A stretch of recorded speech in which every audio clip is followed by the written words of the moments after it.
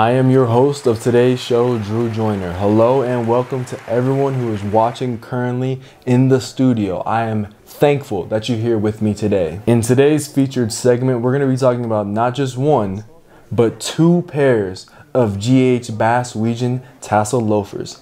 I call that Weejun Tassel goodness.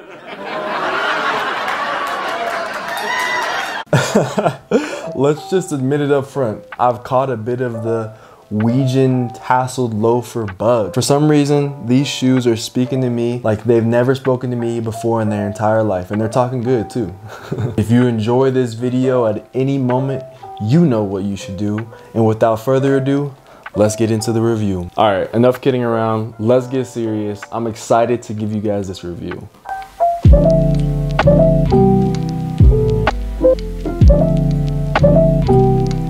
Alright, so the first pair we're going to look at are the Layton Kiltie 90s Weejun Tasseled loafers. One of the things I was pleasantly surprised by when I first purchased these loafers back a few weeks ago on sale was the presentation of the box. I have to tip my hat off to GH Bass Weejun. They do a really great job, in my opinion, compared to other unboxing experiences that I've unboxed, whether it be sneakers or other loafers. They really make it feel like you're unboxing a special type of shoe during the unboxing experience. These Weejuns, is that how people say it? These Weejuns? Anyways, the Layton 90s Kiltie Weejuns aren't your typical purist classic loafer, even if they fit that bill and are so beautiful upon unboxing.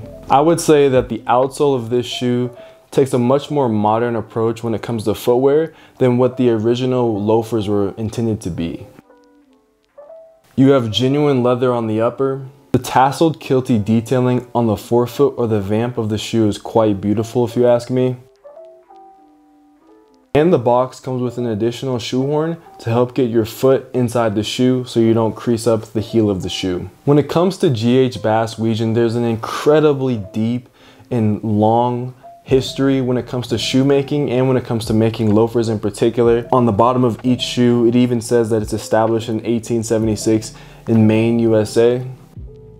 As much as I researched about the company, I think the things that you should take away that are most important in 2021 is that GH Bass Weejun have been making shoes for a very long time. They're a legacy shoe making company.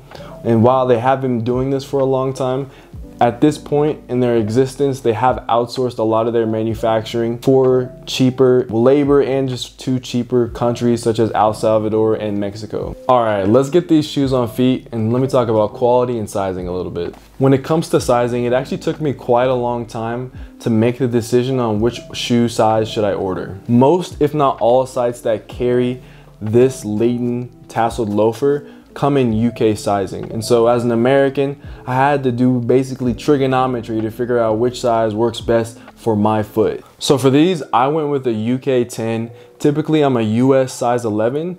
And for what GH Bass Weejun states on their kind of sizing chart, that a UK 10 is a US 11. So that is true to size for me in my US sizing. But when I compared Bass Weejun's sizing chart to just online and other sizing charts, a lot of people say, and a lot of people reference a UK 10 fitting like a US 10 and a half. So having these on feet right now, I would say that they fit relatively nicely. There's a little bit of room. They're not broken in. So obviously the shoe will hopefully adhere to my foot a little bit more as I wear them more. The sizing is a little bit confusing. I say go true to size or go down half a size.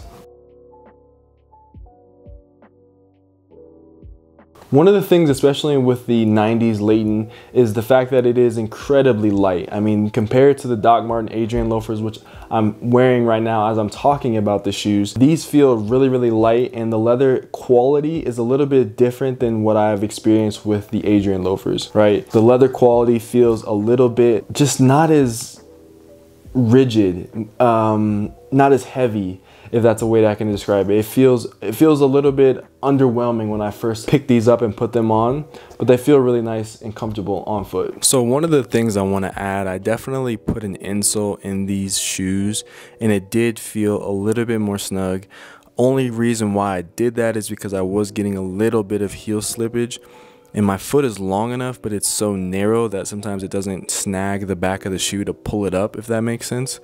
So I added a little bit of, you know, insole to help it, and I think that that's going to make it fit more true to where I would want it to fit. Something to consider for yourself. These are the 90s Laytons. We'll see what I do with the mocks.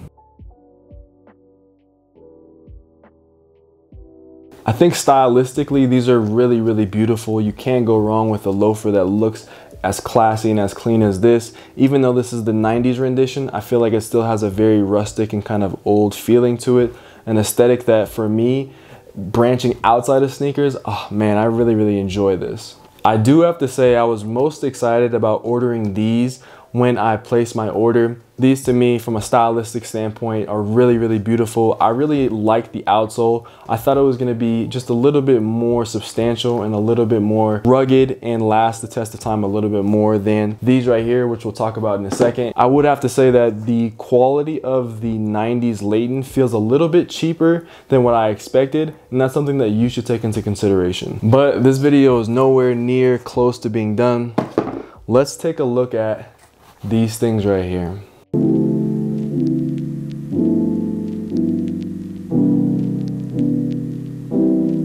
Let's talk about the second pair of loafers that I acquired. These are the GH Bass Layton Mock Kiltie Tasseled loafers. Jeez, that's a long freaking name. These are what GH Bass Weejun dubs as a modern day American classic, and they definitely look it and feel it. I think what you get with these is a really, really beautiful loafer that is classic, that is preppy, and just is made with a level of kind of attention to detail that you don't get with a lot of cheap alternatives. These once again have genuine leather on the upper of the shoe. Outsole of the shoe is also genuine leather.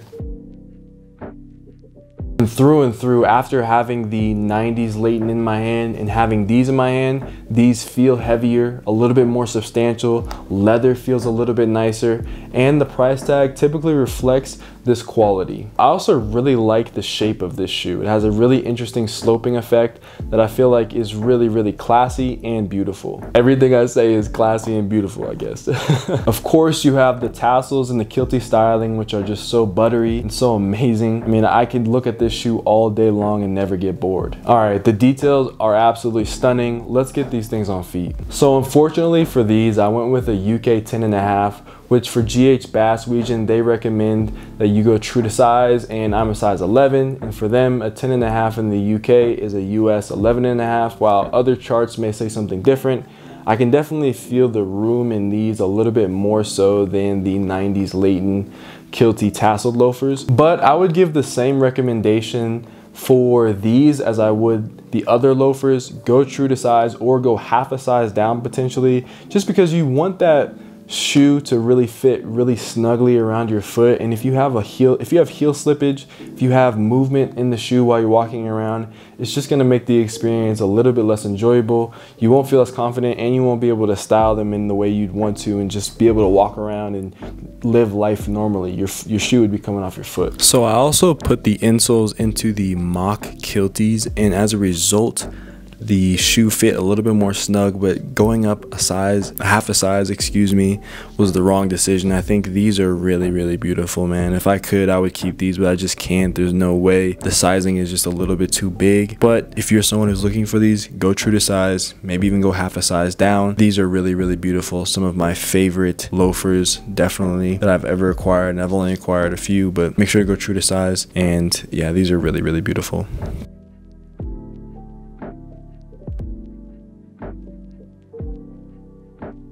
One of the things I definitely want to reiterate when it comes to this loafer in particular is the quality compared to this pair right here. It's kind of night and day, and I think it's as a result, it's kind of night and day, and I think it's because of the outsoles of this shoe that this just feels so much heavier than this. You have a leather outsole that obviously you can see right there, and this is probably just made up of a foam material. In all honesty, what do you guys think? Which pair do you kind of have more of a preference for? And I want to talk to you guys a little bit about where I was able to get these, how I was able to get these on sale. So both of these, I got these on sale for $70. I think each. And so typically the retail of this one is $170 and this one is around $120. So you can find these on sale. Let's talk about it. So one of the things I'm really appreciating about the Loafer marketplace in 2021 is the ability to find loafers like this on sale at a really good price. So I was able to buy both of these from the website, from the retailer Mr. Porter. And if you're not familiar with Mr. Porter, they have an array of different brands that they carry within their website, and GH Bass Weejun happens to be one of those. And so I was kind of just looking around for loafers because I have the docks on literally right now, and as a result I end up finding myself on a page where these were on sale for about 60-50% off, and I was like, man, that's a really good deal. I feel like I won't be able to find that again. And so if you can take your time in terms of buying these pairs of shoes, search out deals, search out opportunities to actually find them on sale, because I know that they're available. Not only did I get these two on sale, I also got the Adrian loafers on sale for $65. And so I just feel like right now, with the current state of the loafer marketplace, you're gonna be able to find loafers for below retail very easily if you're patient and if you search through the right retailers. If you are a GH Bass Weejun like fanatic, if you love this shoe and you love talking about it, this is your time to shine. Leave a comment down below about what your opinion is on these loafers. Maybe you don't like these loafers because they're made poorly compared to others. My only comparison right now is to the Dog Martin Adrian loafers, which I will be making a comparison video very soon. And if you're someone who has any questions about these loafers, please leave those questions down in the comment section, or you can DM me on Instagram at DrewJoyner_. I answer 100%, well 99% of all the DMs that I get, so send me a DM. Subscribe if you're new. I would love to have you be a part of this community that I'm trying to continue to cultivate and build and enrich the lives of other people, man. Videos like this just get me so excited because I know a lot of people have been asking me about this shoe in particular, and I'm glad I could help you guys out in purchasing maybe your first pair of loafers. As always, I'm spreading peace, love, and positivity in 2021. So that means I'm spreading peace, love, and positivity to you. Wherever you are in the world, have a wonderful rest of your day. I'll see you guys later. Peace. Man, went from a certified loafer boy to a dignified loafer god. Your boy has come a long way. Who's ready for the Adrian loafer comparison? Talk to me.